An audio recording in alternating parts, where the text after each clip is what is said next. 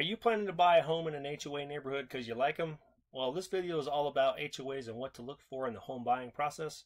Hi everybody, my name is Chris. I am with HomesIn719.com, a realtor here in Colorado Springs. And I hope to tell you a little bit about the HOAs, what to look out for, how the process works, what can bite you, what can't, and give you a little bit of insight about this whole process as part of your home buying experience. So with that, an HOA is definitely a polarizing topic. Some people love them, some people hate them, and typically I find out that people that hate them are people that don't read the documents that should be provided to them from the seller at time of buy, and they find out later that they want to do a bunch of things to their house that they're not allowed to do. So with that, the state of Colorado has actually mandated a few things to try to help you avoid that.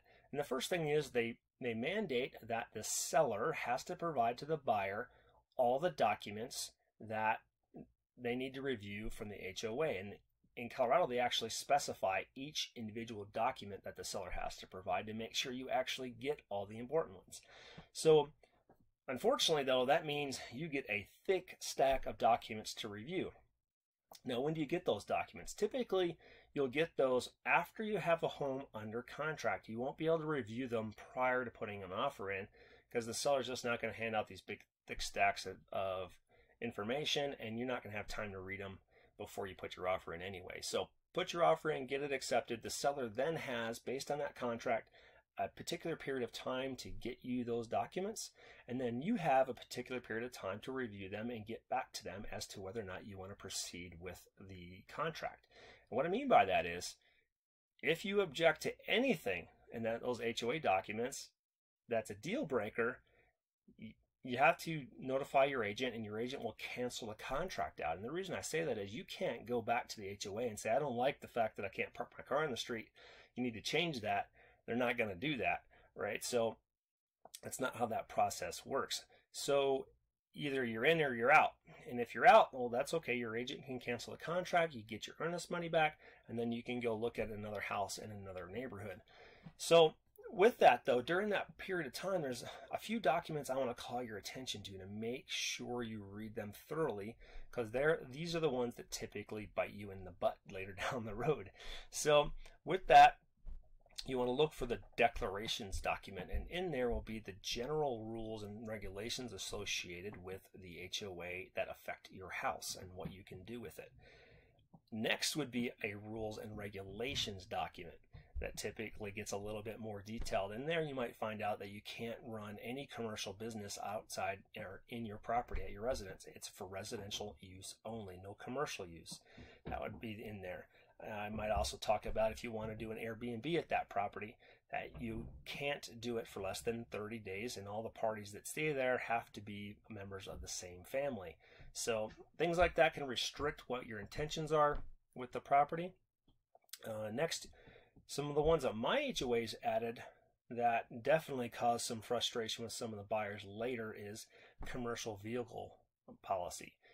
Here in my neighborhood, you cannot park a commercial vehicle at your property, and that means even a full-size pickup truck with stickers on the side of it and a ladder rack, you couldn't park that here in my HOA. Now, they went back and revised things a little bit, but they didn't revise them totally.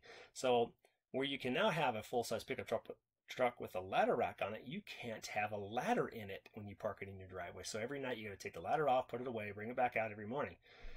That's kind of a pain for most contractors. I work with contractors a lot, and that is not something you want to be doing every night when you come home from work and every morning before you go to work. So they also outline what is and isn't a commercial vehicle sometimes. Now, to be clear, not every HOA has that. Every single HOA can define the rules and regulations according to what they want in their neighborhood. So although I'm calling it out here that you need to look for it, it may not exist.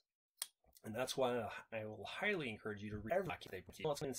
You need to why the covenants. Do you get a $25 fine? Do you get a $2 fine? Is it waivable? What's the escalation if you do it twice, 3 times, 4 times? What does that look like? Additionally, most HOAs have language in there where they can lien your property, and they can actually record that with the county recorder's office, and in the event that you sell your property, they will get all their money anyway. And if you really get delinquent, they have the capacity to foreclose on that lien and technically take your house. Now, there are some state guidelines and rules about what they can do there. So I said that, but you always, if you get anywhere near that, you definitely want to talk to an attorney and make sure that you clearly understand your situation and what's going on in your covenants, because everything gets a little muddy when it comes to law, right? My HOA, for example, has a document specifically around parking, where we cannot park cars in the street overnight. We have to be in our driveway, and as part of that, you cannot block the sidewalk, because that's American Disabilities Act issue, where you block the sidewalk for someone in a wheelchair and they have to go out into the street. That's not safe. So you cannot block, even remotely block, the sidewalk. And here in Colorado Springs, they do actually have people that drive around from the city that check that. And if you have a trailer hitch receiver that sticks out into that, they'll nail you. And so you'll get a fine for it. So, you know, look for those documents, make sure you read them. Additionally, the architectural documents, some HOAs like mine, we have a document that tells us what colors we can paint our house, what colors the shingles can be, how much the front yard needs to be grass, how much of it needs to be xeriscape, what trees we can plant, what we can do in the backyard if we want to put a shed back there, that it needs to match our house, meaning it can't be a metal one, it's got to be wood-sided, have the same shingles, be painted the same colors. Different HOAs have different rules, but they really can outline and significantly restrict what your use is. So if you wanted to put a barber shop in your house, you know, and do hair, you might be restricted by that. You might be restricted by, you know, what you can store in your yard. If you want to put a car in the backyard and store it there, or a boat or an RV, a pop-up camper, they might say yay, or they might say no, you can't do that. And you'd want to know that before you buy the house, wouldn't you?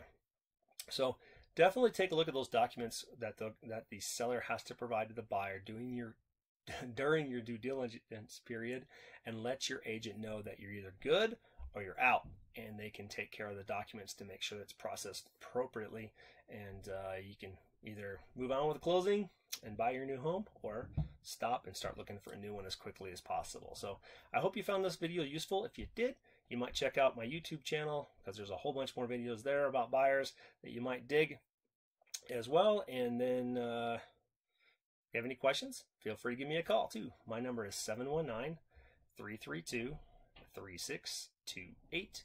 Again, 719-332-3628.